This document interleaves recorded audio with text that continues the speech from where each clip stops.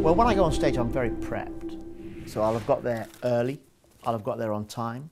I always want to, I try and keep in mind how important the event is for the client and what they've put into it. And I've got to make them happy because they're stressed. It's like them ordering, because they're stressed, it's like them organising a wedding. You know, the organisers of a wedding are all very fraught. So I get there on time, I do a lot of prep. I'll look at the room, I'll work out if there are any laughs, free laughs on the room. I'll have researched them, I'll have spoken to them, I'll have done a conference call. Sometimes I meet them if they're very risk averse.